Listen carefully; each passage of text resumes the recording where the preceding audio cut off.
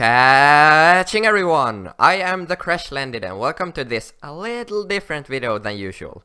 So I have something I want to try out today, but before I start I need to talk to you about some things.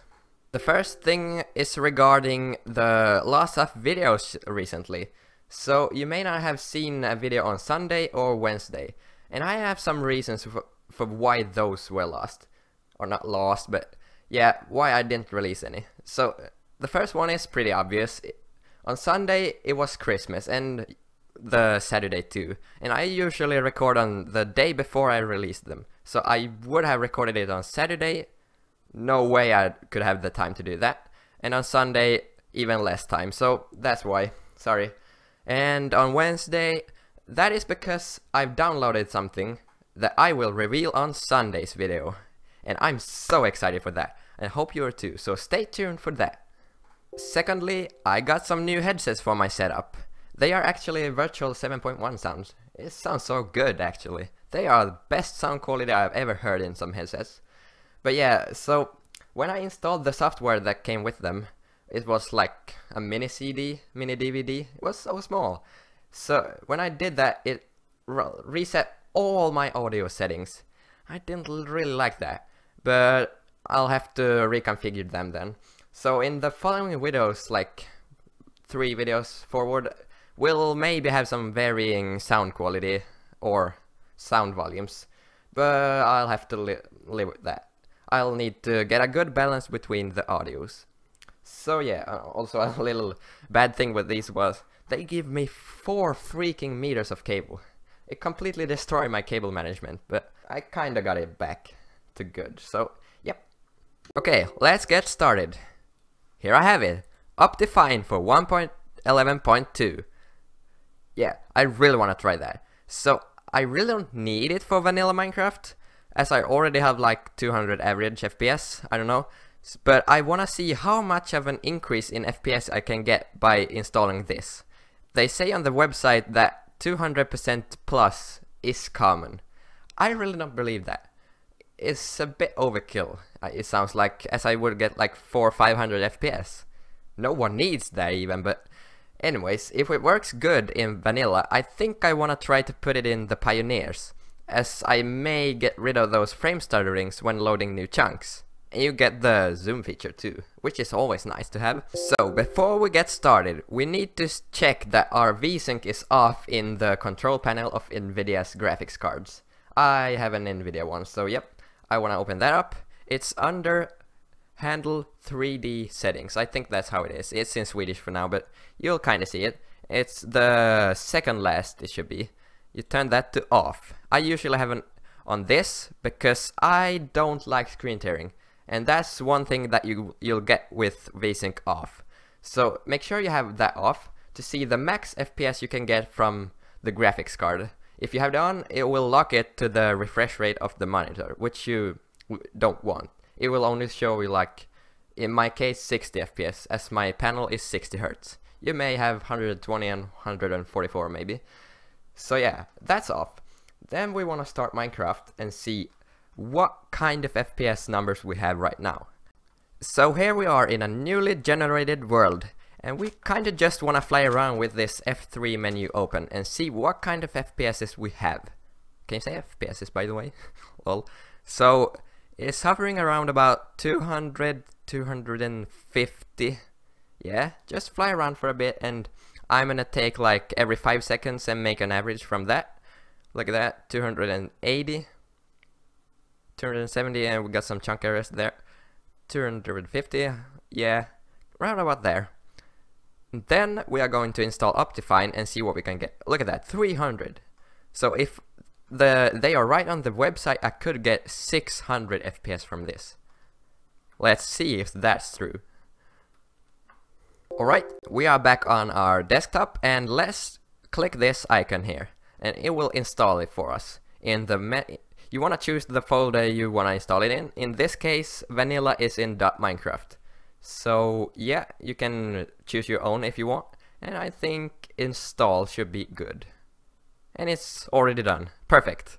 Let's put it back here on my second screen and let's see if we can get more FPS from this. So I know you need to configure a new profile in your launcher with Optifine. Oh, it's already did it. So yeah, it did it for me. Nice. I have all my options here.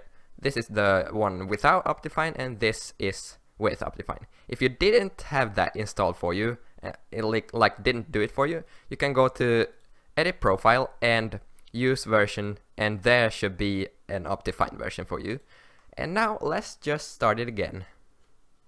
Okay, so we are back in the world where we left it, and now let's bring up the F3 menu. Boom! Oh, well, 300. I see a little increase. Oh, that's pretty good. Even though it isn't 500, it's pretty good, and it says we have it installed, so, well, I got a little boost of it. Let's see in the settings, we get a lot more settings now. So performance, smooth FPS on, stabilizing, I really don't need that, but let's see what it says. You can choose everything you want here. We got other, lagometer, and we have show FPS. Okay, so we can do that instead. Let's try what that is all about. You can turn off everything. Oh, I want to try before I exit this recording. If I turn everything to the lowest, what will I get? So first, let's just fly around for a bit and see what we can get from this. Oh wait, did I turn that on? Yeah, I'll have it off for now. Oh, all. No, not that one. Okay, so now we have around about 280 FPS. And I will do the same, like take every 5 seconds and make an average from that. Yeah, 300 to 95, and you get this zoom feature too, which is kind of cool. Which button is it? Controls. Zoom. C. Ah, look at that. Awesome. Oh, when I zoom in, I get 600, 400. That is cool. 500 FPS. That is really insane. No one needs even more than 60 really. Yeah, so Optifine is pretty good, and I get this awesome feature. I really recommend it actually. So yeah, let's try to put everything to the lowest and see what we can get from that. Fast. Oh, now we can. Okay, so it didn't increase it anymore. Off. Shaders. Oh, you can put shaders in here now. Oh, it looks so ugly. All off. Details. Let's leave that for now. Quality. Oh, anti-aliasing. I like that feature. It's so good. We need to check that out too. So we have random mobs. Should be good for now. And bam. Not really an increase. Yeah, definitely 400. If I zoom, 700, 800. Oh, that is actually insane. Now put this on 1,000. Ha! I don't need this much. So you may not see what's going on here if you're on a smaller phone, because this is pretty small. You see, these edges of this block, they look pretty jaggy, almost spiky, and my hand too. Yeah, there you got the tearing too. So you look at that, doesn't look that good. You see more here. It doesn't really look like 3D to me. So now when you try to put on, where is it? Quality. Anti-aliasing. Oh, you need to restart? Oh wow, why? Okay, then I'll restart then. I put it on 8 and see if there is any change to this block. I can already see such a big change. Oh, it looks so smooth and good. If you're on a computer screen, you may see it. Look at this edge here. It's almost completely straight, even if it's like not straight line. You know, it's hard to make like curved lines in a pixelated monitor, but this anti-aliasing works really good to make it look good. What if we don't even need that much? 2 to 16. It does actually put down your performance a bit, but that I'll have to live with if I want it. maybe 2 or 4 should be good. So I'll leave it on that and see how it turns out. Yeah, anti-aliasing put on 4 is pretty good in my opinion, and it keeps my FPS good even. So yeah, I love this mod.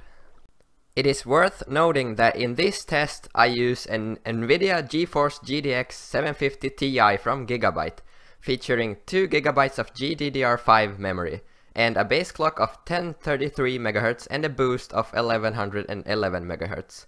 The render distance I use is 16 chunks. So here you can see a comparison on with and without Optifine. So I decided to take a measurement of the FPS every second in 30 seconds and calculate an average from that. So without Optifine I managed to get an average of 239.5 FPS, which is awesome even without Optifine. But it was as I thought. Optifine didn't increase the FPS by 200%, but it did increase it by 16%, which is a good increase, I think. And that equals to around about an average of 277.5 FPS, which is really good actually.